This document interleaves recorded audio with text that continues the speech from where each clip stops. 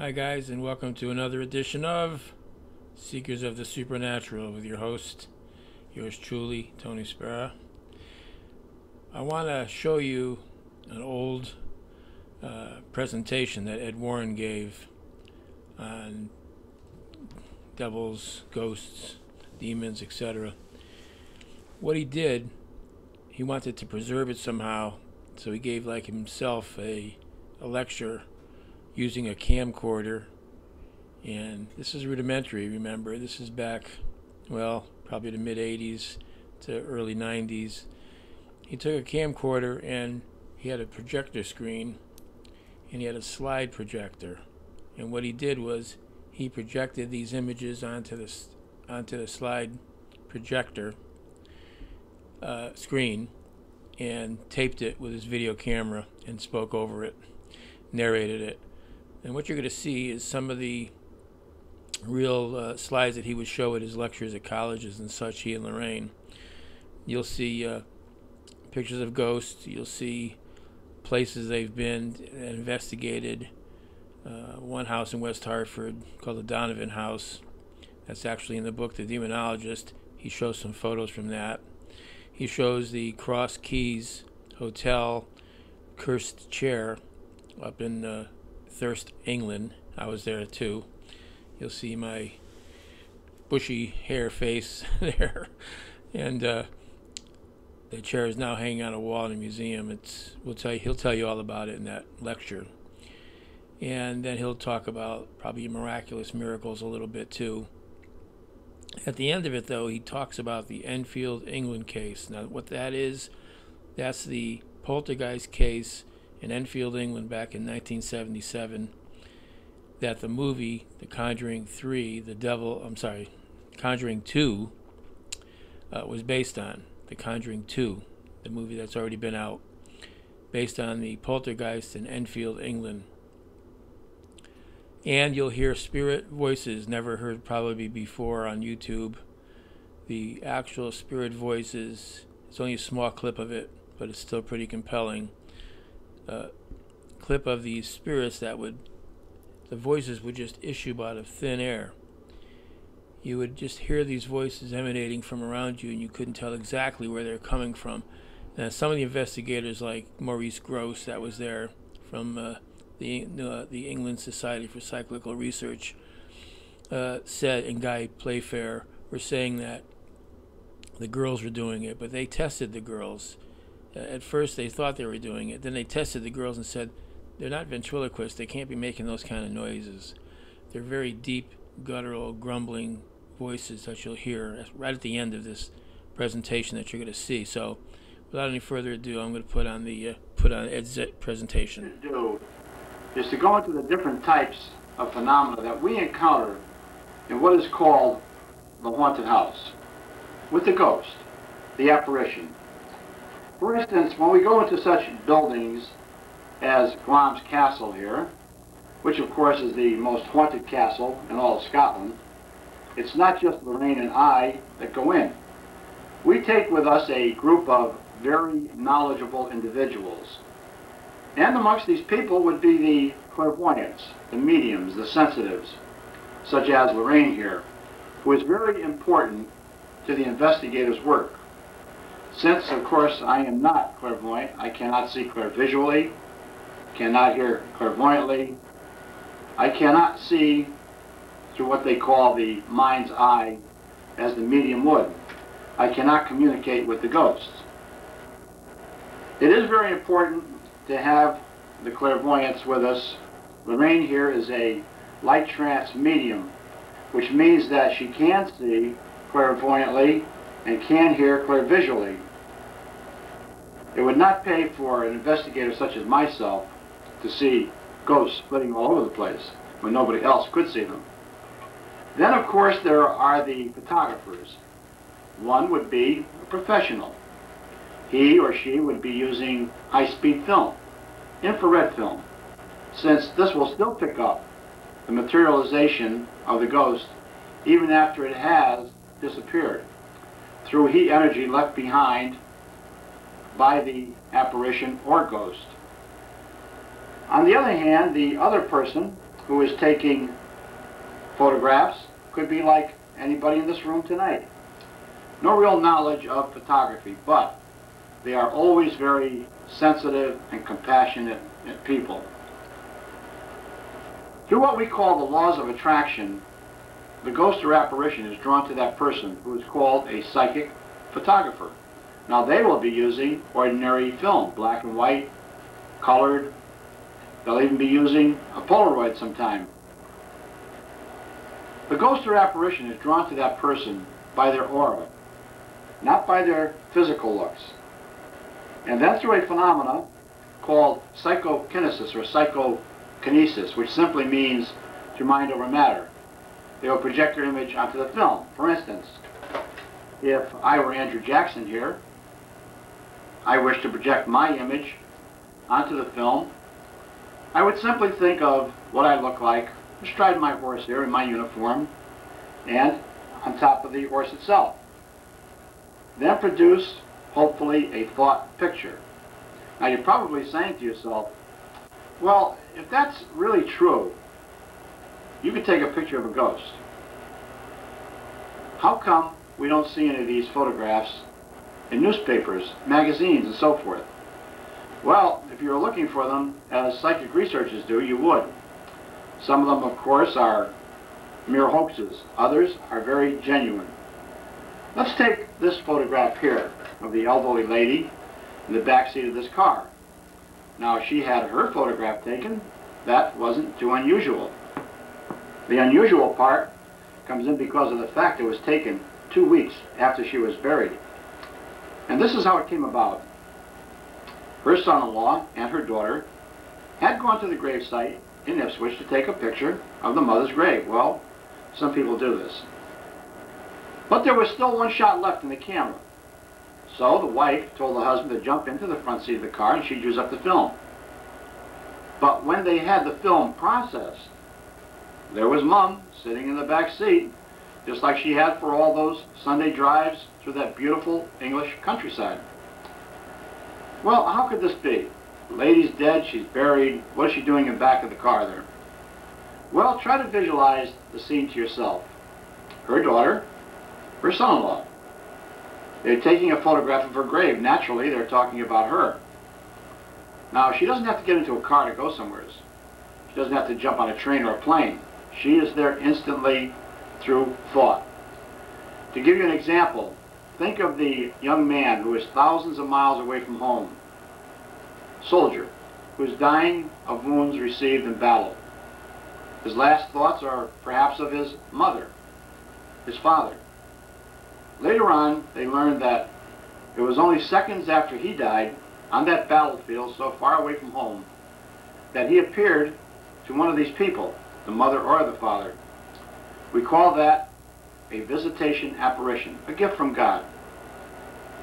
Well, as I said, this lady here was there instantly through thought, through what they call recognition, actually, the same thing that spiritualists do during a seance. And then by thinking of how she looked, sitting in the car there, projected this thought picture onto the film.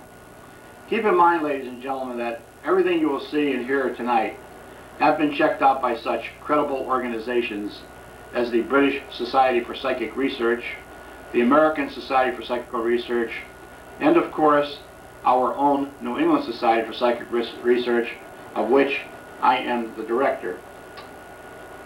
Well, this young man's name is Neil Dack. He lives in Yorkshire, England, one of our favorite places. It was Neil's 16th birthday. His uncle had taken 3 pictures of him in front of that building, right in front of that window. The 6th, 7th, and 8th pictures. Now, this is the 7th.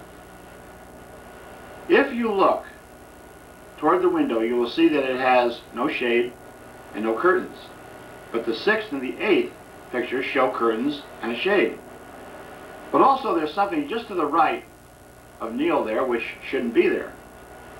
How many of you see an elderly lady looking very intently at the puppy? Well, let's point her out for those that can't see her. Probably looking right beyond her. Here's the left eye, the right eye, the nose, the mouth, the chin. Here's the whole face. And she has gray hair which starts at her forehead and comes right down onto her shoulder there. But notice that she's looking very intently at the puppy, not the boy. It was the laws of attraction that drew the spirit of this woman to the dog, since she had many pets in her lifetime. And she lived in that apartment that you see in the background there with the window. And when she lived there, she had no curtains and no shade in the window, because she had numerous plants in that window. But some of you had seen another face, this face of this lady and her hair. Well, we don't know who she was. So, if we don't know who the entity is, it's considered a ghost. But we do know who the lady was that's looking so intensely at the puppy. So she's considered an apparition. Here is one of the most fantastic psychic photographs I have seen in over 42 years. It was taken in Milford, Connecticut, just a few years ago. It was taken by a young man who had just finished putting up this wall, was very proud of it. In fact, he was so proud of it that he took a photograph of it. But when the film came back and he opened up the package, he was very disappointed. He said to his wife, "Look at this. They've ruined my picture. There's a bunch of guys' faces in here." Well, what he didn't realize is that he had taken a psychic photograph of numerous Northern Civil War officers. They look sort of though they come down in a spinal column. At first we thought it was one man in different phases of his life. But then when we checked into it, we found that it was not. You can see the lappelettes of the shoulders on the left shoulder there. Let's go up a little closer. Now, as I said, this is one of the most remarkable spirit pictures I have ever come across. Notice the clear features of these officers. We are still investigating this particular photograph, so perhaps the next time we come here, we'll be able to tell you a little bit more about it. How would you like to see this gentleman standing by your bookcase when you get home tonight? Well, there are people, you know, who would like to see a ghost. They would perhaps like to see a ghost appear right now alongside of me. That wouldn't be too bad. Not when you're with your friends here and in this auditorium. But I think all the confusion comes in regards to ghosts and apparitions, the way people experience them. For instance, let's take a hypothetical situation. Let us say that you do go home tonight, you have a friend with you, you open up the door, snap on the lights, and you see this gentleman standing by the bookcase. But your friend does not. Well, why is that? Because a telepathic image of the ghost has been projected to you, bypassing the physical eye and going into the mind's eye or the third eye. You see it, your friend does not. And it's meant to be that way. Because what we call diabolical confusion is already setting in, or infestation. Although it may look like a man, it might be something which has never walked the earth in human form. Well, there are also times when ghosts or apparitions can appear even in crowds. For example, a few years back at Westchester State College in Pennsylvania, Lorraine and I had been giving a program similar to this. There were about 800 people in the audience that night. Suddenly, halfway through the presentation, I could hear all of this shuffling of feet, mumbling, and I thought, what the heck is going on here? Then Lorraine came over. She pointed to something over to the left of the stage. I took a look at it, and it was a very dignified looking gentleman, solid as we are. Dark suit, shirt tie, eyeglasses, and then he was gone. Now, most of the people in the audience that night thought that we had somehow manifested this ghost for their pleasure. Well, we did not. And the director of student activities, who knew that we did not, was so frightened by it that he insisted on staying in our room in the hotel that night alongside the bed. So you see, not everybody wants to see a ghost. And that particular ghost, of course, was an ex-president of the college who had died many years before. But I think the time that you're going to see a ghost or an apparition will probably be around 3 o'clock in the morning. Anybody know why I picked 3 o'clock? That's the devil's hour. Anything that comes in threes is an insult to the Trinity. Well, let's say that you're sound asleep. Something awakens you. Now, it could be a touch, a sound, maybe even the blankets being pulled off. Oh yes, blankets have been pulled off people, and that will awaken you. Or how about the case of Mr. and Mrs. Smurl in West Piston, Pennsylvania? The book The Haunted was written on their experiences. Mrs. Smurl would have something grab her by the leg and yank her right out of the bed and onto the floor. Now, if that doesn't wake you up, nothing will. But you're probably saying to yourself right now, that's ridiculous. Nothing could grab you by the leg and pull you out of the bed. Well, let me ask you a question. Hasn't there been some hot night when, you know, you just took your leg and you pushed it outside of the sheets, and then you let it dangle off the bed a little bit, but then all of a sudden it dawned on you that there could be something under that bed, and didn't you drag that foot very quickly back under those sheets? Well, nobody believes in ghosts, but everybody seems to be afraid of them.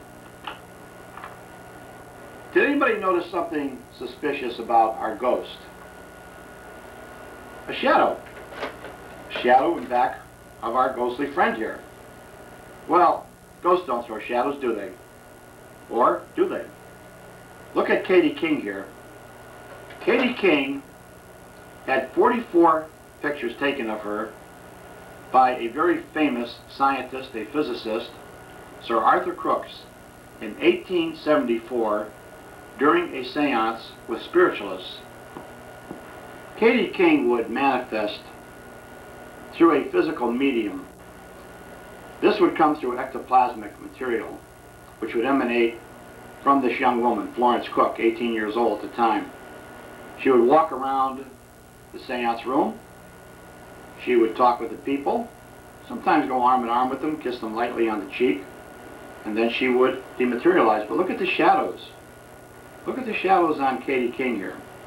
On her arms, her folds of her dress, her face, as solid as we are. So ghosts and apparitions can form shadows. In fact, they have been seen in broad daylight, which was an experience I went through not too long ago. And it was the first one of its type, at high noon in an ancient cemetery in Easton, Connecticut. But you notice that I've been saying that Katie King here, this is her name. I didn't say it was her name. Because this lady, who had 44 photographs of her taken back in 1874, which have never to this day been proven to be fraudulent, had materialized before a group of spiritualists in London, England, only 2 years ago. You see, time and distance make no difference in the spirit world. Well, look at this beautiful lady standing here with Lorraine. Unfortunately, Lorraine seems to have lost one of her eyes. Only a defect, of course, in the film. But our interest right now lies in the young lady standing with my wife. She had come to me and told me a beautiful experience that she had. Now, you notice that I said beautiful. And indeed it was. She lived in Milford, Connecticut, on the shore, right on the ocean. When she had been pregnant, the doctors had recommended that she walk along the beach during the morning or afternoon for exercise. After about 4 or 5 days of this, she was joined by an elderly man, perhaps in his middle 70s. She had never met this man before. But there was an instant rapport. She didn't understand this. because it felt as though she had met a family member that she hadn't seen for a long time. Well, he had told her that he was retired, he had been a fisherman all of his life, and he would point out the interesting facets of the sea, the different types of shells, seaweed, the driftwood. In fact, he gave her a piece of driftwood, which she still has today. Well, then she went to the hospital, she had her child, she came home, she resumed her walks. First day, second day, third day, the old man wasn't around. She was curious. She really liked this old gentleman. And she had remembered that he had said he lived just up the beach where there stood a group of cottages. So she went up there and she inquired of the residents. And when she described this man to these people, they were flabbergasted, because they said that the man she was describing had died over 10 years before. A spirit guide. Each and every one of you in this room has at least one or more spirit guides. You might have met that spirit guide, just like this young lady did, and not even known it. These are spirits that could be family members that had died many years before you were even born, or even while you had, after you had been born. Or it could be a spirit that is just attracted to you through the laws of attraction. They will help you out in many different types of things in life. Well, the two young girls that you see here were victims of satanic rituals and a satanic grandfather. He would take these two girls' mothers and her mother and her two sisters, when they were these girls' ages, into the cellar of his home. He would light conjuring candles. He would call on demons and devils for favors, and for these favors received, had promised his soul and had cursed his family. Now you're saying, oh my God, this guy's going into medieval ages, talking about curses. Curses, ladies and gentlemen, can be very, very real, unfortunately. The diabolical spirits are just waiting for the invitation from a human being to curse another human being through their own free will. Remember that it was Jesus Christ who had first taken curses off people on this planet. He was not mistaken. They were cursed. He was not mistaken when he had driven devils and demons from the possessed. They did not have the Tourette syndrome. They were not schizophrenics. They were not mentally ill. They were diabolically possessed. Well, if you will look at the grandchildren of this man who was a high priest in a satanic cult in New England, look at the girl on the left. You will see a huge diabolical face staring out at you, from the top of her hair to the bottom of the hair. You can only see half the face. Kind of squint your eyes, you'll see it better. Here you see the left eye, large and dark. The right eye, the eyebrow,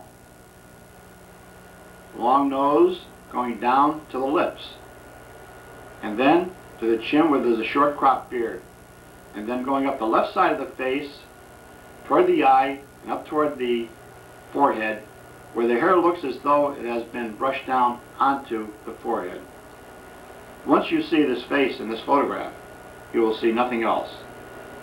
I doubt if there's anybody in this room who would have ever stayed in their house a full night when the manifestations were taking place in that farmhouse in Willimantic, Connecticut. Many people say, well, why couldn't the image of the face and the girl's hair be created by the flash of the camera? It's an exact likeness of their grandfather, which I had seen materialize many times in that farmhouse. We used to show a picture to compare it with of this man, but unfortunately the family has requested that we not do so. Here you see a physical medium. This is the highest type of mediumship where physical phenomena comes about. You can't see the ectoplasm which forms the materialization. emanating from the nostrils, the mouth, the ears, the top of the head, sometimes from the solar plexus. It will sometimes only form part of a human anatomy, such as this elderly man's face here. Or it might form a full materialization, as was created by Ethel Parish Post, the physical medium here, in Enfield, Pennsylvania, at Camp Silver Bell, a spiritualist camp. You see the first shot showing the materialization of Silver Bell. Now you see the second. Incidentally, she is an Indian maiden. And now the third, the full materialization. My only problem with this would be, as a religious demonologist, is it really an Indian maiden, or is it something else that has never walked the earth in human form, except through possession of a physical body of a human being? One of the most interesting photographs of a psychic nature that I had come across many years ago was taken by a Mrs. Ethel Whitaker in Monroe, Connecticut. In fact, that is our hometown. It was 20 years ago when Mrs. Whitaker came to me after a similar program that we're doing right now at a women's club. Showed me a photograph. Said that she had taken a picture of her husband out raking the driveway one day, and when they had the film process, they could not understand why a little girl and boy transparencies appeared in that photograph, since her camera could not double expose and they had no children. Look at this picture as though you're looking into a reflection of a plate glass window. Here you see the head and face of a little girl. She has on a black jacket, a white blouse with black trim, and a short black skirt that goes down to her knees. Next to her is her brother. Here you see the face and head, the right shoulder, the arm, going down to the handlebars of a bike, and then the fork of a bike. What we found out through investigation was that these two children had died over 30 years before Mrs. Whitaker had ever taken this picture in a drowning accident. The little girl had remained what we call earthbound. The boy had passed over correctly.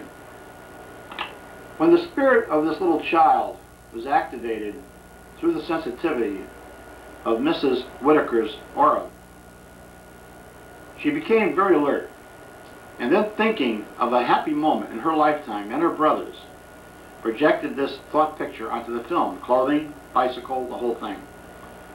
I am happy to say that we did help this little child's spirit to pass over correctly. Well, Torrington High School, Torrington, Connecticut. During the Vietnam War, 15-year-old girl going from one class to another finds one of her classmates, a young man with long hair, sound asleep. Had a camera with her, and as a joke, had taken his photograph. But the joke was on her, as you will see. Here you see the face of another young man with eyeglasses on. The left eye, the right eye, the nose, the mouth, the chin. Here's the whole face. But just a little further up to the left, you see another young man's face, who seems to be wearing a World War I helmet. Not quite as clear as the young man with the eyeglasses on, who died many months before this photograph was ever taken in Vietnam. Well, how would you girls like to own this Raggedy Ann doll? I don't think so. This doll was given to a young woman, a nurse in Hartford, Connecticut, who was 28 years old at the time, as a Christmas present by her mother. Well, you know how girls are. She would take the doll to bed with her at night, you know, cuddle up to it and go to sleep like you would with a pillow sometimes. She lived with another nurse from Hartford Hospital about 4 blocks away from the hospital itself. Well, this young lady would take the doll in the morning sometime and she'd bring it over to the breakfast nook. And fooling around, the two girls would talk to the doll as though it were a child. One morning, the arms of the doll levitated onto the table. Now this didn't frighten them. This intrigued them. And one said to the other, there must be a spirit in that doll. And they told some of the other nurses at the hospital that afternoon what happened. They all agreed that a seance should be held. Well, they got a medium. That seance was held, and in the course of it, the medium had told them that there was a spirit of a 6-year-old girl in the doll by the name of Annabelle. That Annabelle had been killed in an automobile accident just outside of their apartment house. Well, this created great sympathy. This was no longer a doll, this was a child. They bought it clothing, jewelry. You see a little bracelet on the arm over here, gold bracelet. But they held more seances. They held more communication. They opened up many more doors. This was not the spirit of Annabelle, a 6-year-old girl. It was, of course, a diabolical spirit which came in the guise of that little child's spirit to create sympathy, to bring them right down that primrose path to destruction. Well, you know, the girls had lived in that apartment for a couple of years together. They were never afraid to be alone. All of a sudden, during the seances and after them, they would be afraid to be left alone in the apartment. They would leave the doll on the bed in the bedroom. They would go off, say, to the 4 to 12 shift, come home after midnight. They'd open up the door, and there'd be Annabelle, standing, waiting for them. Now, this doll cannot stand up. There's no way that you can stand it up. It's very flimsy. But this has also occurred in our own home where we have brought the doll later, as you'll see. The fiancé of one of the girls was against all of this nonsense of seances and communication and so forth. And one afternoon on a Saturday, while the girls were puttering about, cleaning up the apartment, he fell asleep on the couch. He woke up with a start, and he said, "Oh my God, what a nightmare I just had. I dreamt that Annabelle there was strangling me."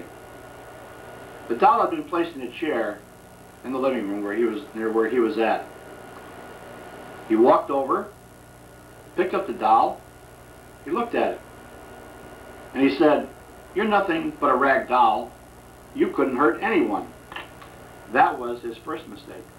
It was not a rag doll that he was dealing with. He was dealing with the devils of hell. He took it, threw it right across the room before it even hit the floor. 7 slashes, psychic slashes, occurred on his body, 4 on the chest, 3 on the stomach. Blood came through his t-shirt. The girls witnessed this. Then infestation took place. Objects started moving in the room, chairs, lamps. He was almost hit by a vase. Now they were all frightened. They called the High Episcopal Canon in Hartford, Connecticut. He called Father Richard Nolan. Father Nolan called us. We went to the house, and exorcism was performed immediately in the home. And of course, the people had to go under counseling for many weeks later because of this incident. The doll was taken back to my study, where it is still today, only now we call it a museum, and I call it museum. What we wanted to do was to watch and see if any phenomena would occur around it that we could record. The doll would be found in different areas of our own home, teleportation taking place. There was the time when a Catholic priest had come to my home. He wanted to show me and Lorraine his brand new car. Well, then he said to me, "Ed, I understand you have a doll that puts slashes on people," and he kind of gave a chuckle. I took him down into the study. He seen the doll on a chair. He walked over to it, picked it right up, and threw it across the room and said, "God is more powerful than the devil." I said, "Yes, Father, you're right. God is more powerful than the devil, but no priest is, no 100 priests." He had challenged the diabolical. That challenge would be met soon after he left our house. On his way home, back to the rectory, his brand new car went out of control, almost head-on into a tractor-trailer truck. Miraculously, he was not killed.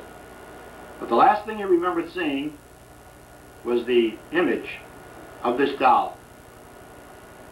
A homicide detective, 6'2", 230 pounds, used to seeing grisly sights. Lorraine and I were working on the murder of a little girl in Connecticut here with him.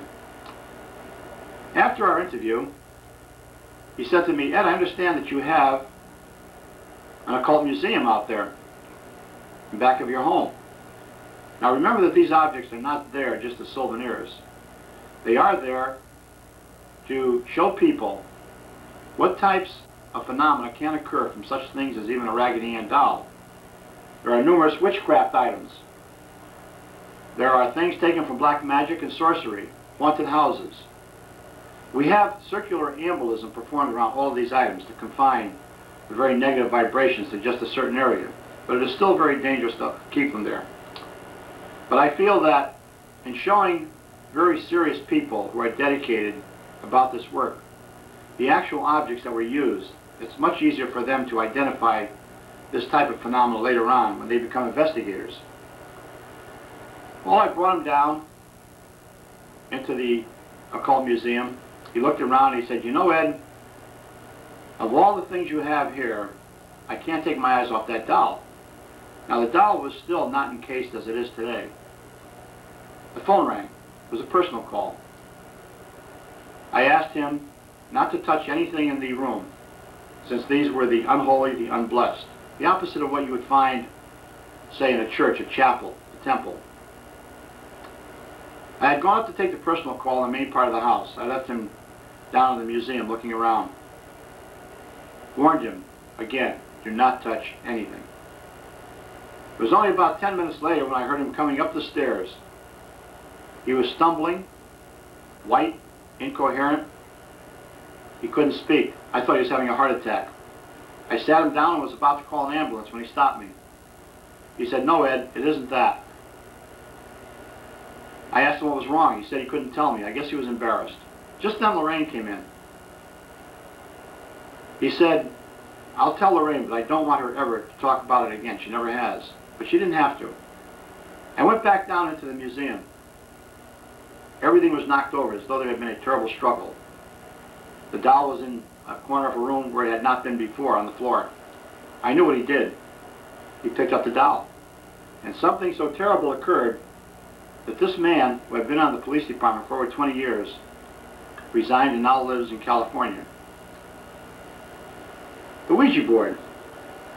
I realize that many of you people here have used the Ouija board and nothing has ever happened, thank God. But I always say that it's kind of like going across a busy highway. Many people get across, some don't. This girl didn't, 13 years old. Some years ago, she and her 10-year-old cousin had been using the Ouija board as a game. I remember that this game, the whole idea is to communicate with spirits of the dead. When you do that, through your own free will, you are accepting any type of spirit to come to you. There are no protective measures when you use the Ouija board. Well, the spirit that they were communicating with said that it was that of an 18-year-old boy. It said that it had been killed by the police in a rape attempt. And then many obscenities, filthy remarks, would come across the board. This didn't bother these young girls. The 13-year-old said one night, "If you're really a spirit, prove it. Show yourself. Move something. Put a light." The message came across. It wouldn't come to her then, but it would come to her later. And, indeed, it did. 20 minutes after this young girl retired to bed, her mother heard screams coming from the bedroom. She ran in. The girl was thrashing about, yelling her head off that something had gotten into bed with her, that she could feel hands on her body. The mother, of course, attributed this to a nightmare, knowing that the girls had been talking about ghosts and fooling with the Ouija board. She told the girl to calm down, go back to sleep, that she'd leave the lights on in the bedroom. But the mother had not even returned to her own bedroom when the girl was screaming. This time when she walked into the bedroom, she said it was icy cold, psychic cold.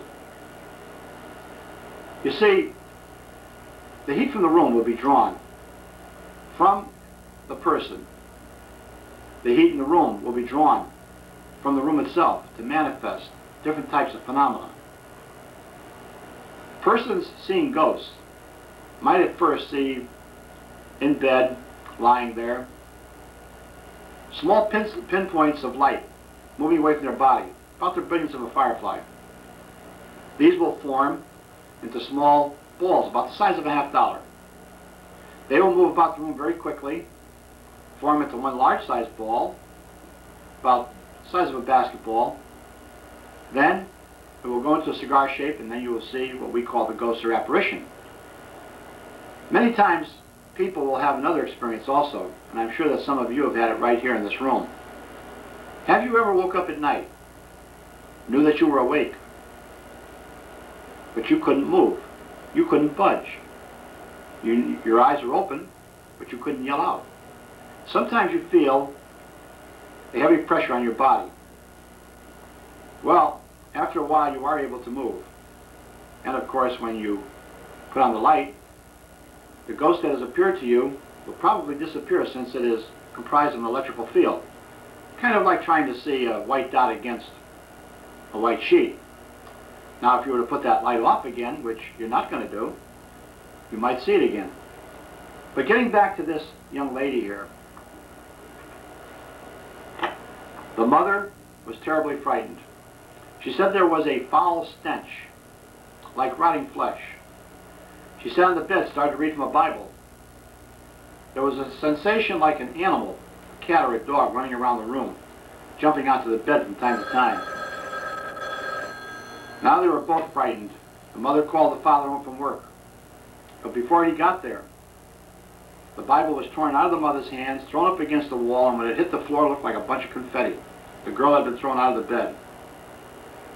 Well, the father called a doctor in, their doctor. He didn't know what to do. He called a priest. The priest didn't know what to do. Not all priests are knowledgeable in the area of demonology. I will never forget this girl when she was brought to me 3 nights later. She looked as though she had been in a terrible accident. Cuts, bruises, burns. These are psychic wounds. As she stood less than 6 feet away from me, in my study, the room became icy cold. There was that stench of rotting flesh. I knew what was happening.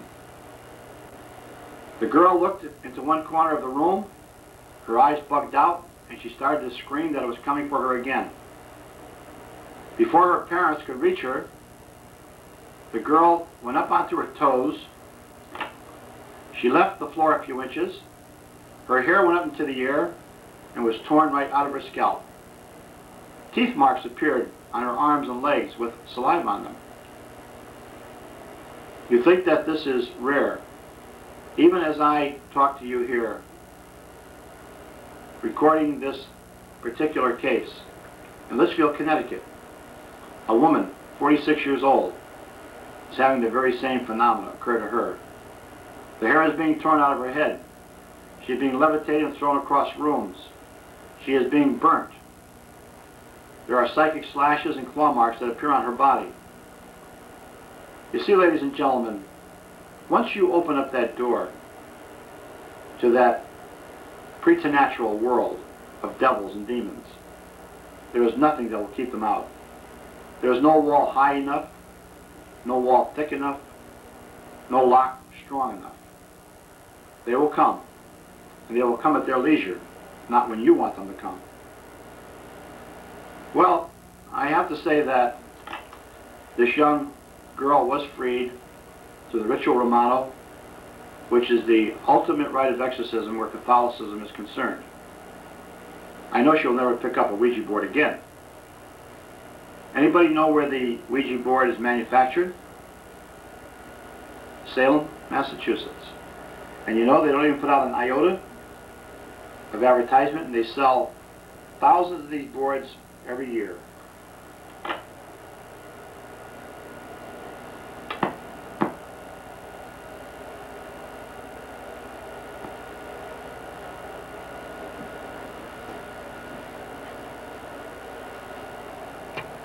Past 200 years, in the Lonely Mansion house, owned by Lord Townsend, there have been many who have seen her. In 1937, a professional photographer was commissioned by Lord Townsend, the owner, to take pictures of his great manor house, inside and out. I guess for insurance reasons. His name was Captain Provan.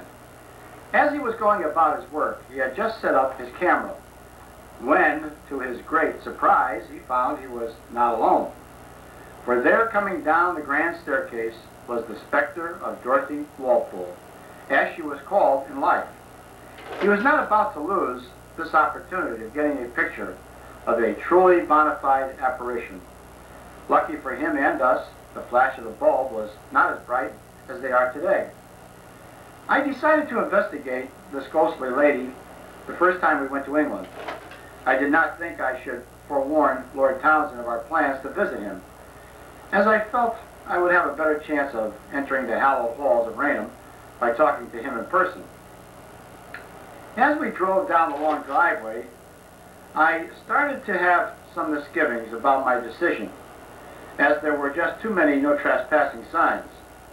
But as soon as we stopped in front of the great house, I had a brilliant idea. I would send Lorraine up to the door. I always send Lorraine up first, so she will feel useful, you understand. Plus the fact that she was less likely to get thrown off the property than I was. But when the housekeeper answered the door, the news was not good. Lord Townsend was in the south of France on holiday, or vacation to you Americans, and would not be back for 2 weeks. As I stood by our car, I realized I was looking at the church and the graveyard that Dorothy Walpole had been buried in. So we decided to go down and have a look at the gravesite. Lorraine, as a clairvoyant, felt she should walk down the road to the church, the very road the brown lady had walked numerous times during her tragic lifetime. She is said was starved physically to death by her husband, the Vice Townsend. Tragedies create the ghost syndrome. Thus we have this haunting occurring over hundreds of years. She immediately picked up the presence of the brown lady. As I walked around the ancient graveyard, I suddenly had an urge to look at the map of England. My eyes were drawn to a small fishing village on the east coast called Cromer. It was about 60 miles from where we were. I had heard of it when I was in the Navy in World War II, mostly about how English fishermen saved the lives of both English and American pilots whose planes were shot down and wound up in the cold North Sea. Well, we arrived about 7 o'clock at night. The village was as quaint as I thought it would be. High cliffs, quaint homes. So we decided that we would then have a nice English fish dinner. But while in the restaurant, we had met an English couple. And of course they were curious about why the Americans were in that part of England at that time of year, which was early for tourists. We explained to them about what had occurred at Raynham Hall, and of course my disappointment. The gentleman looked at me very surprised, and he said, "Hold on 1 second, I'll be right back." Well, he went into the part of the restaurant, which is the pub, and in about 10 minutes he came out, and with him was a young man and a young woman, both very nice people, who he introduced as Sir Christopher White and Lady White, Baron and Baroness of Raynham Hall. Well, of course, it was hard for me to accept this. Here we were in a strange village none of us had ever been to before. We were trying to get into Raynham Hall. On just some kind of a hunch, I decided to pick out this little village on the east coast of England. We go into a restaurant, and who's there? The Baron of Raynham Hall. Well, the man was very helpful. He was very courteous. In fact, he had invited us back to his own manor house, which was in Cromer. And he gave us numerous items to take back with us on the television show, which we would be having when we arrived back in New York, including numerous photographs of his mother and father when they were being married on the steps of Raynham there, and of course the credentials which I needed to prove that one brown lady of Raynham Hall actually was seen by family members his own experiences as a boy at the Great Hall. So our trip turned out to be a great success. Well, what you're looking at here is called the most haunted castle in all of Scotland, Glamis Castle. And well, it should be, for the many ghosts that roam its lonely halls. Lady Glamis, it is said, was burnt to death about 400 years ago for witchcraft. I don't believe that this beautiful woman actually was performing witchcraft arts. But in those days, you were accused of witchcraft for any reason, and you were burnt at the stake in Edinburgh. But her ghostly apparition has appeared many times at Glamis, especially in the chapel of the castle itself. But in the crypt are heard many times the arguments between the two lords who had fought to the death. And in the lonely passageways, a young boy is often seen wandering its lonely halls. Not only there, but also in the huge dining room. How would you like to be confined in a contraption like this? Well, many people were in the medieval days in those castles that hold too many dark secrets. Imagine being confined. It's not like in the movies where someone comes and saves you in the end. No, your only thought is escape. But you can't escape. Not from something like this. But yet, many did. How? With the astral body. In their great desire, they actually left that physical body with the astral body. But the unfortunate thing is that once the silver cord, as they call it, breaks, that connects from the astral to the physical body, then of course death takes place to that physical body. And that person might remain in what we refer to as an earthbound spirit. Even though the earthbound spirit will go to a loved one, try to communicate with that loved one. Many times they cannot. So they wander in their great despair, sometimes for many, many years. They are confused. They are not what we call with it, simply because of the torturing that took place in the beginning. If they died in a mental state, this is the way they will remain for some time.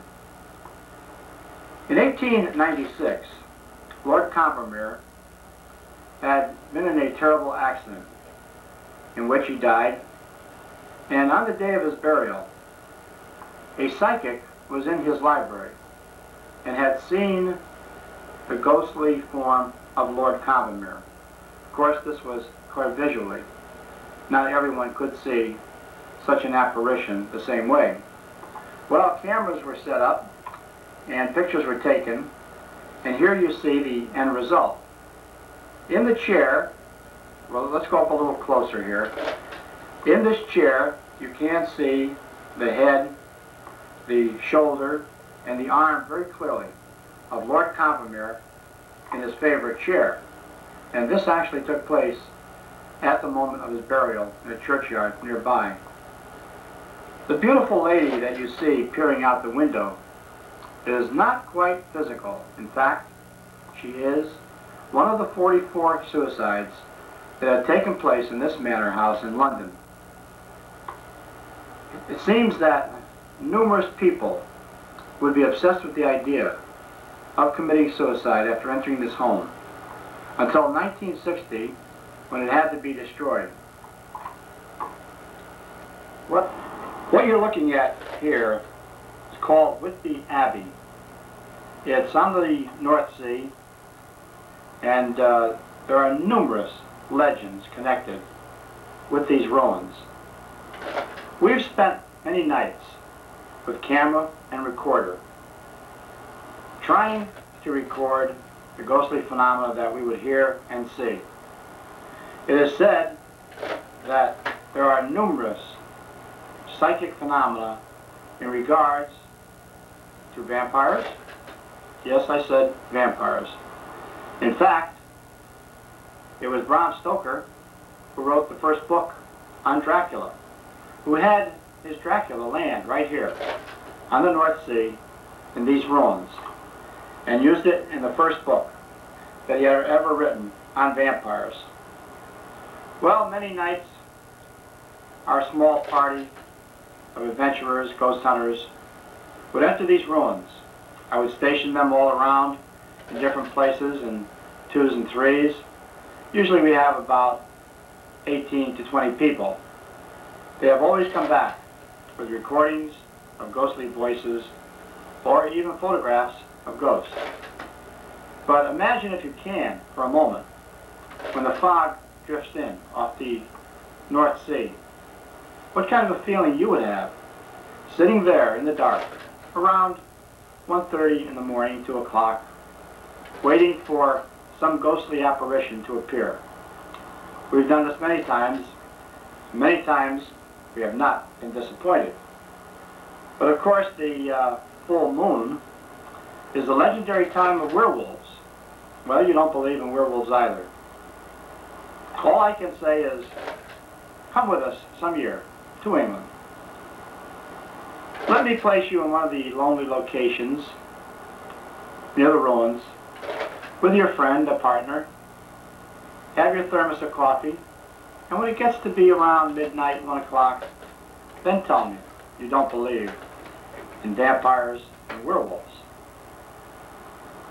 The chair you see hanging on the wall here is called the Chair of Death. A gentleman by the name of Busby in 1702 had murdered his father-in-law, and for this heinous crime had been put to death by hanging.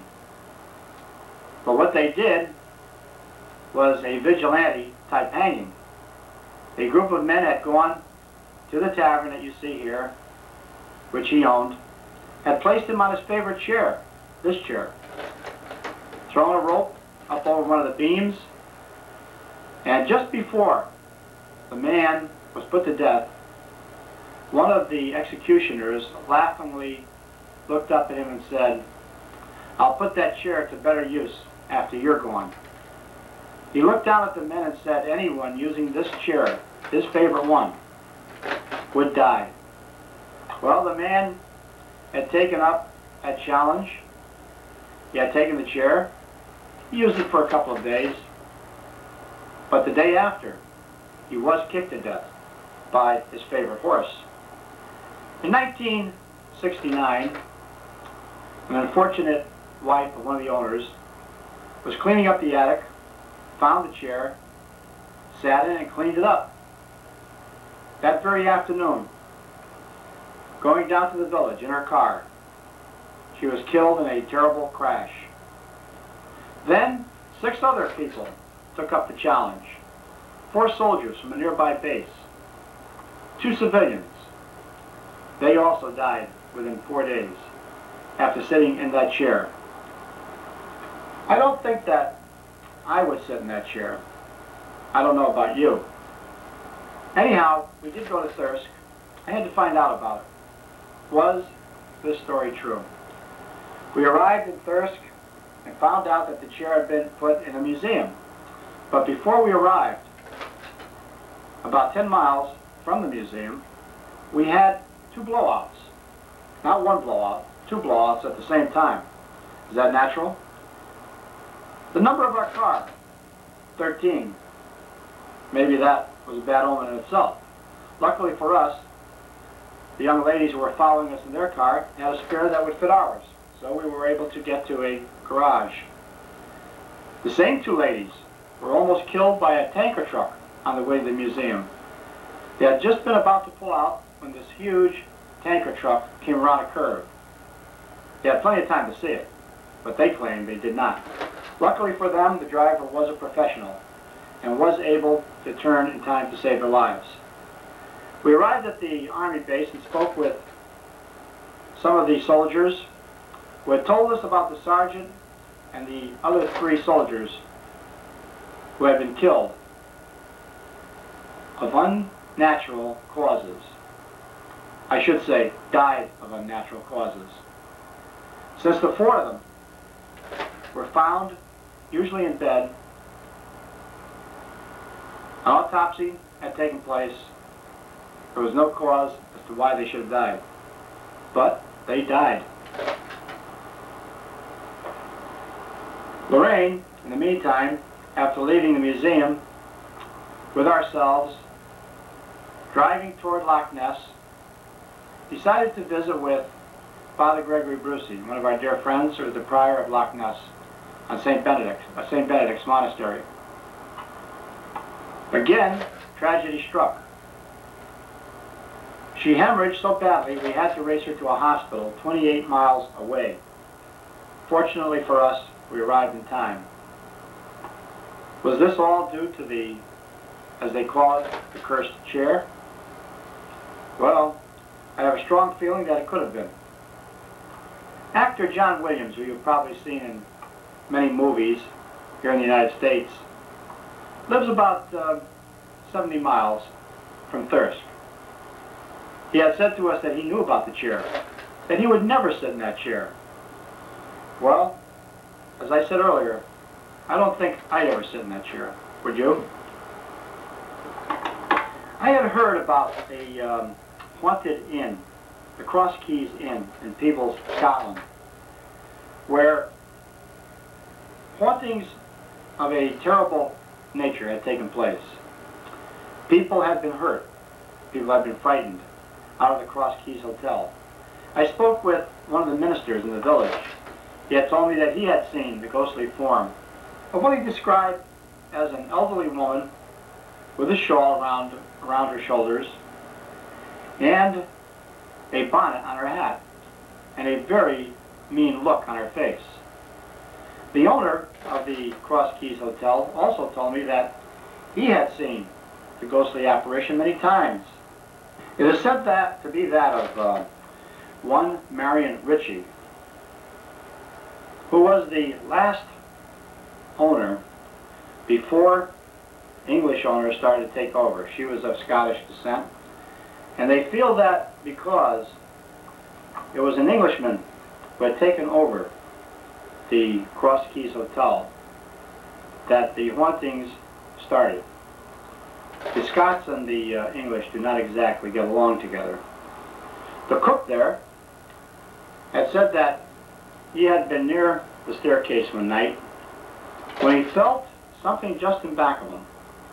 He turned around, and there was the ghostly form of Marion Ritchie with a very mean look on her face. Then the next thing he felt was a push, and he went down the stairs.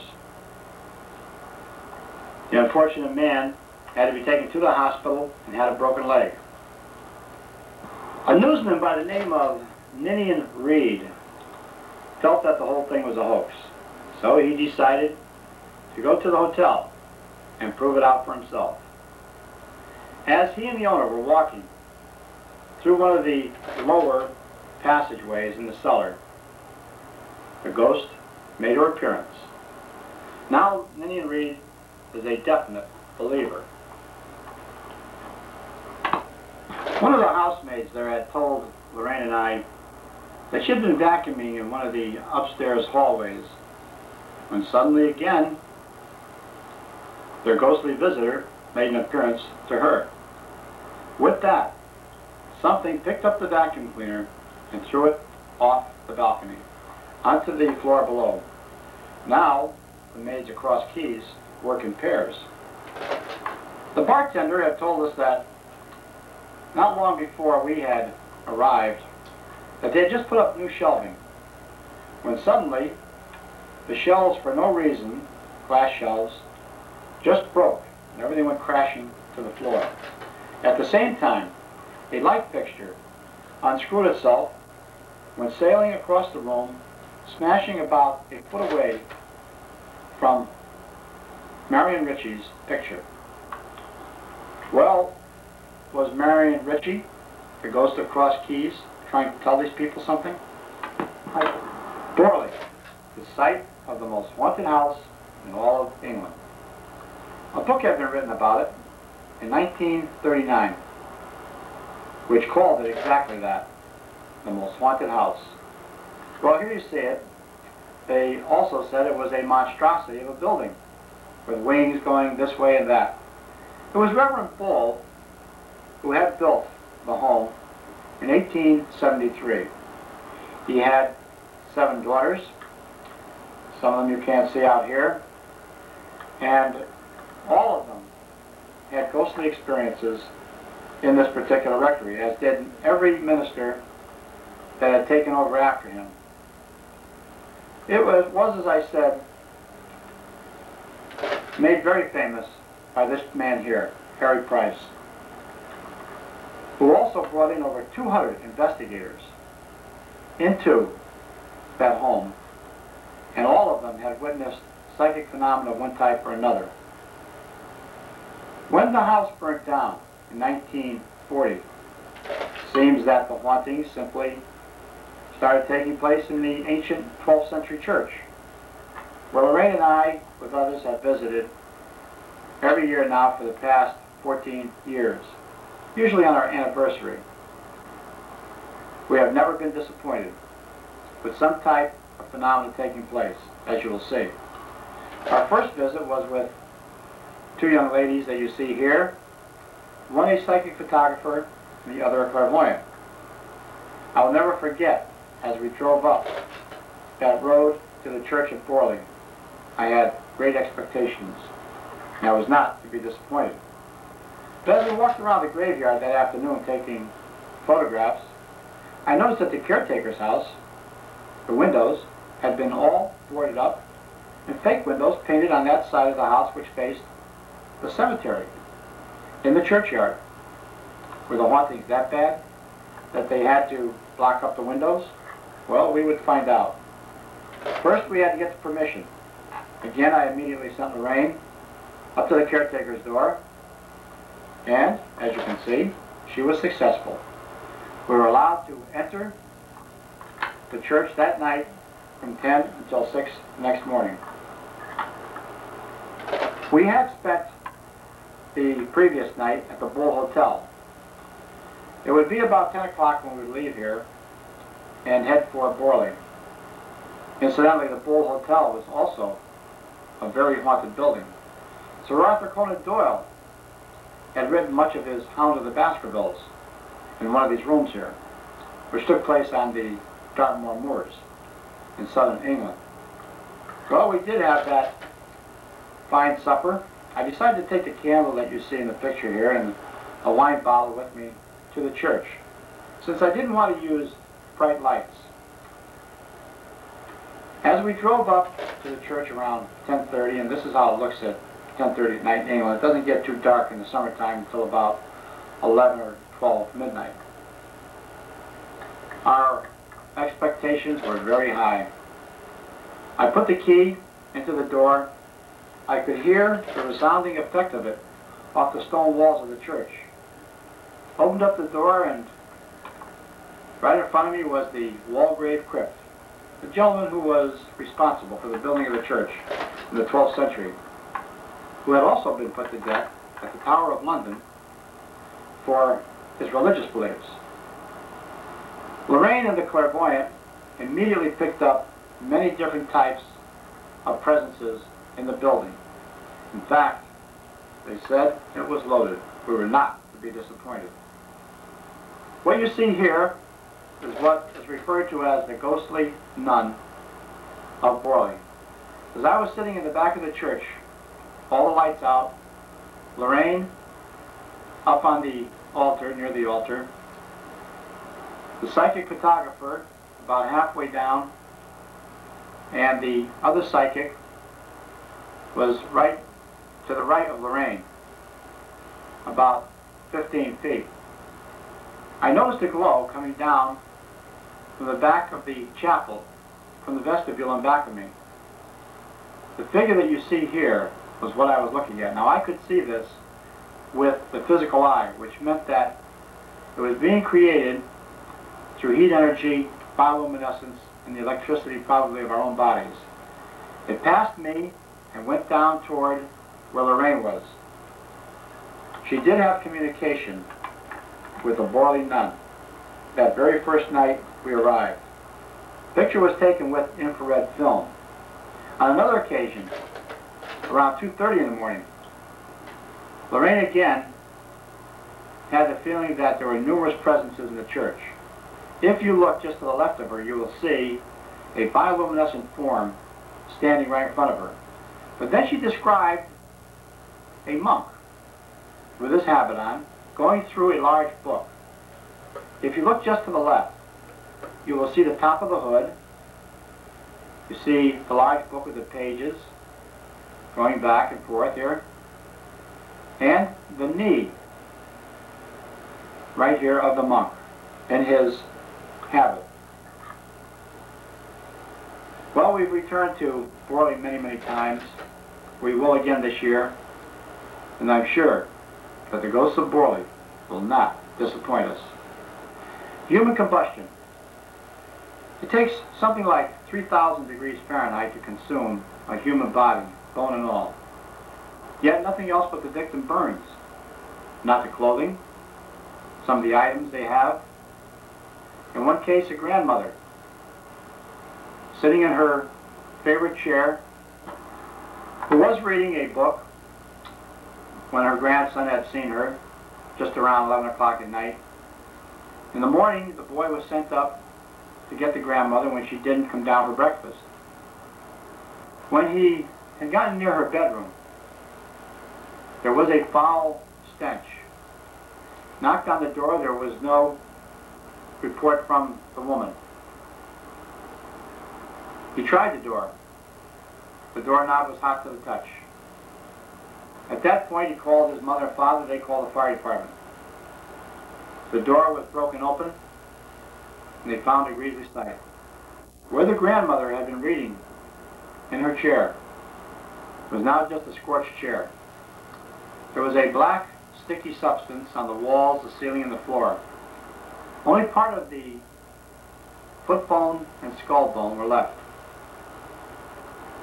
On a dance floor in England, a young woman suddenly erupts into flames while dancing with her fiancé, a fire which could not be put out by anyone or anything.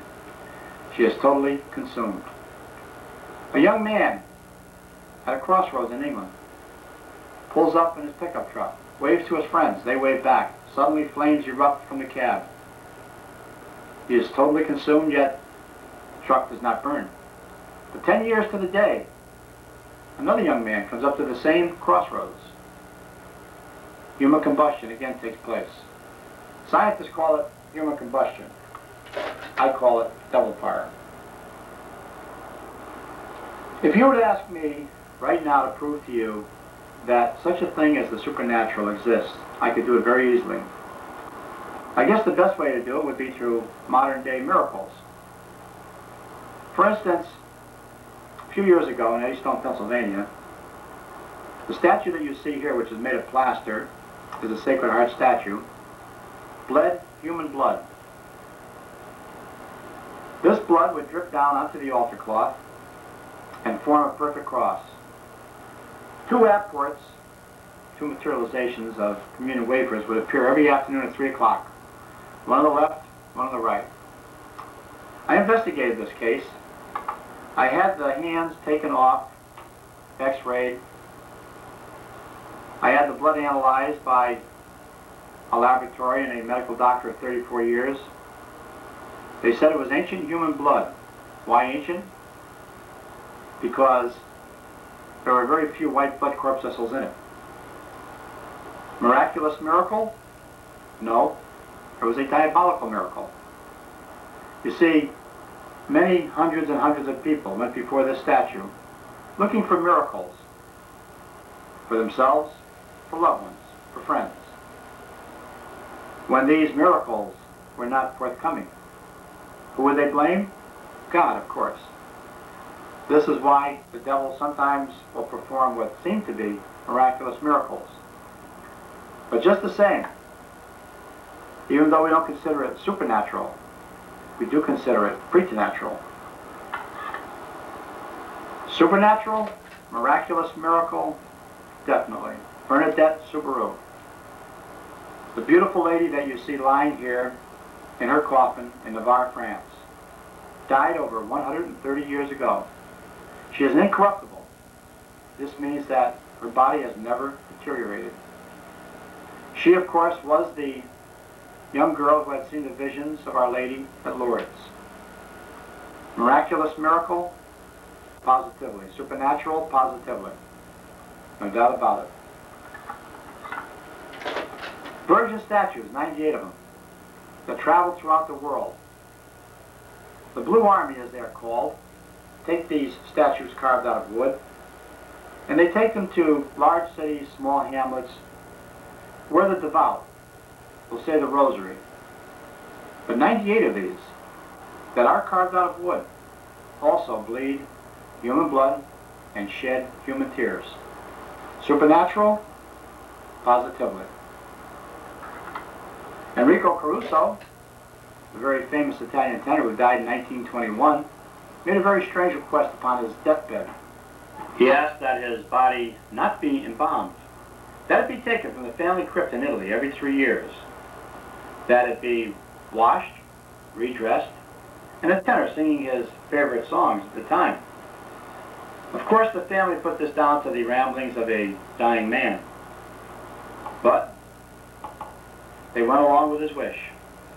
After all these years, Enrico Caruso's body, which had never been embalmed, has never deteriorated. He was a very religiously oriented man, an incorruptible, but also we have here a miraculous miracle. This doesn't look much like a haunted house to the average person. But in 1974, the very same year that Ronald DeFeo killed every member of his family in Amityville, Long Island, this house also came under diabolical attack. It seems that the young lady who lived in the home, 19 years old, with her mother, father, and 2 brothers, decided that she would use the Ouija board to try and find out what her future held. She did get answers, which were quite correct, but they were very costly, as you will see. While her father had been showing slides of a place called Holy Land to some neighbors one afternoon, that same daughter came running in and said, "Dad, water is running out of the wall from the next room." The man went in, and sure enough, water was coming out of the wall, but from no origin. No pipe, no nothing. At the same time, they heard something hitting the roof of the house, went out. To see stones appearing about 20 feet above the roof of the house, coming down in a slow zigzag manner, defying gravity, sometimes coming down very swiftly and breaking windows, as you see here. Bottles would levitate off of their shelves. Tops would unscrew. The contents would spill out over furniture, onto the floors, etc. Radiator caps would unscrew themselves, fall to the floor, and of course there would then be a leak. The screens looked as though somebody had taken a knife and had cut them out. This pipe, which of course holds electrical wiring, was bent down to the extent that it touched the roof and had to be replaced. It doesn't matter if crockery is from 5 and 10, or if it came from your great-grandmother, an antique, it would smash and break. Holes would be punched into walls. Filthy obscenities written on those walls with crayons and other markings. Before the startled eyes of police officers who were hiding in the bushes looking for the culprits. They felt there was something physical happening, when suddenly some of the bushes were torn out by the roots.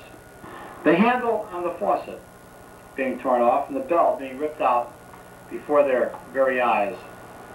The girl had just finished ironing her dress, had put it on a hanger, hung it up on the back of her door, and went out to the kitchen where her parents were. They heard a loud rip. The dress was torn in half and laying on the floor as you see it here. A plastic pot had levitated across the room onto a burner, which had been put on by invisible hands. I had just told the family to take a piece of carnival glass off the refrigerator, as it might get broken. Before they could do this, it flew through the air and crashed to the floor, as you see it right here. The mother, father, daughter, the son, Family dog would all sleep in the same bedroom, the master bedroom. Because all of them were very fearful of what might happen, they would sleep fully clothed. Everyone except the boy, who slept in a sleeping bag alongside on the floor. The mother would have to sleep with her pocketbook under her arm. If she didn't, she would find the contents of it in the toilet bowl, or else she just wouldn't find them at all. The first night we stayed there, Lorraine and I, with a crew of 3 men from Channel 3, and Catholic priest. The poundings started. It sounded like a gigantic fist, which was hitting up against the walls and the ceiling, the floors at the same time, to the extent that it actually cracked the plaster in the house. The family became very frightened. Lorraine and I had been in the boys' room, just lying down in the twin beds. The camera crew was in the hallway and the priest was in the kitchen. I went and sat on the bed with the family, mother, father, and the daughter. The small dog was also on the bed. The boy had been crying and became hysterical and went into the room with Lorraine. I commanded in the name of Jesus Christ and the blood of Christ what was there to reveal its identity. It wasted no time. With all of us on that bed, myself sitting on the bed with the parents and the daughter and the dog, it went up into the air, crashed to the floor. A bureau came careening towards us, hitting the bed, the drawers going in and out faster than you could count. A hairbrush came off, whisked past us, went down the hallway, hit one of the cameramen who fled the house that night, had to get another man. A set of rosary beads came off the post on the bed, floated down the hallway, made a left turn into the kitchen, and wrapped itself around the chair in which the priest was sitting. This was just one experience in one night. It was almost constant. Here you see the bureau with the drawers which opened up so quickly that you couldn't even count the times. The table at which the priest was sitting, and one of the chairs that the rosary wrapped itself around. That table, incidentally, would go up into the air, do a somersault, come down with a crash. The refrigerator, which weighed over 400 pounds in the background, would actually levitate out toward the middle of the room, one time breaking off the cord. In this shot, you see the levitation of a lamp, which had been on the small table just to the right there. It looked as though it were climbing the wall, hit the ceiling, and came down with a crash. The rumpus room, and it looks like a rumpus room. But this was something that was very common in that home. Toppling over of furniture, levitation of furniture, so forth. But here we have captured in this picture a huge bar stool and a light chair in the background, still levitating. The other chairs having already went over. A humorous sight to some people, but not to those that live in haunted houses. The levitation of a Coke bottle coming out of a room, again the rumpus room, where I received 2 psychic slashes on my arm in the shape of a cross. I had been putting my arm up near my face to protect it against flying objects when this occurred. At that point, I decided that the better part of valor was retreat. I started up the stairs. People think we don't get frightened in these situations. Well, we do, just like you would. Lorraine was at the top of the stairs with the door closed. She opened up the door when she heard me coming, had a very surprised look on her face, and pointed to something in back of me. These 3 detergent bottles were following me up the stairs. When I turned around, their tops unscrewed, and the contents spilt out onto the staircase as you see it here. Colin Evans was a gentleman who levitated hundreds of times before numerous people and many media. The fact that he could levitate was a fact, a reality. It was not any type of hoax. The family you see here is the Hodgson family of Enfield, England.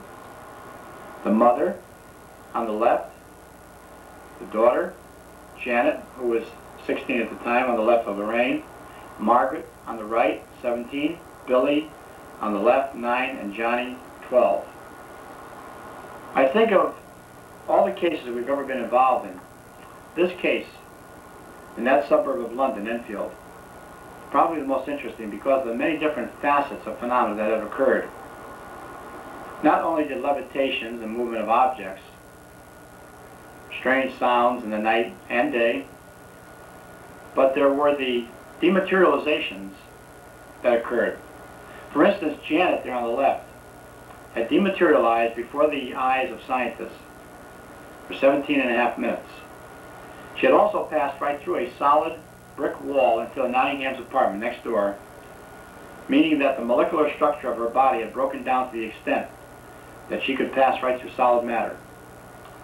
The girl would come under possession many times, as would her sister. She would be brought to the hospital, where she would be heavily sedated. But the voices, ladies and gentlemen, were the most incredible, as you will hear. The Enfield voices, as they are called, are to me diabolical voices. They claim to be the spirits of the dead. They are not. They are nothing that has ever walked this earth. But let's see some of the other phenomena which occurred in this home. In this shot, which was taken at a sixth of a second, you see two phenomena occurring at one time. The blankets being pulled off of Janet Hodgson, and the curtain spiraling at the same time near the window on the left. You notice there are no legs on the bed. The bed would shake so violently that the legs were broken off. The wall that you see in the background there is the very wall through which Janet Hodgson passed through into the Nottingham's apartment next door, as I said, in full view of investigators. This curtain came up on 3 occasions, sailed across the room, wrapped itself around Janet's neck, and started to strangle the girl. But look on the shelf in back of Mrs. Hodgson. You see a small radio, about 12 inches long, 6 inches wide. On about 6 different occasions, Mrs. Hodgson would have to call her brother, John Burkham, who lived just a few doors down from her. He would have to come over and lift Janet off of that radio after she levitated onto it while being sedated during the possessed state. Ladies and gentlemen, at this point, we're now going to play parts of the voices which were recorded in this home. Now these are Cockney people, Cockney family. This means that they speak in a type of English dialect which is very hard to understand. I've been with these people sometimes for 2 and 3 days, haven't understood anything they said at all. The ghostly voices that you will hear will also be speaking in Cockney. One will call itself Fred, the other Tommy. You will hear cars and trucks moving along on the street outside from time to time. In the house, during these conversations with these 2 spirits, I have my 2 investigators, assistants helping me, John Kenny Hurst, Paul Bartz. The mother, 2 daughters, and 2 sons are talking with us. And over the conversation from time to time you will hear the voices of the damned. I will ask if they know who I am. And one of them will say, Ed, Ed. I will ask if they are Christians in life. They will say, no, soldiers. I'll ask if soldiers aren't Christians, and you'll hear the response to that, which isn't a nice one. Fred, you know what this is? Cross. A cross. Yeah. So were you a Christian? No. What were you? Soldier. What? No. You're a soldier. A soldier. Yeah. Aren't soldiers Christians? Yeah. Of course they're Christians, right? Now, sometimes you use Janet and sometimes you use Billy. Why Yeah, do but you they've do been coming at the same time, so it must be two of them. that? At the same time. Yeah, Tommy, I'm Fred. Tommy and Fred. What was that? Tommy and Freddie. Oh, there's 2. Tommy and Fred. Yeah. No, get married. They've been sitting out there before, they've been arguing to one another. You see the kids moving around. Fred, could you move something for us? No, I don't want to. You don't want to? No. But I've come a long way. I've come 2,000 miles. I may go the acting to. No, you did. Oh, Were you friends in life? Yeah. Yes. Yeah. And what was Tom? Was he a soldier too? Yeah. What kind of soldier? How to? He got caught alive. Got caught alive. What kind? Caught alive. Soldier got caught alive. A soldier? Were you a British?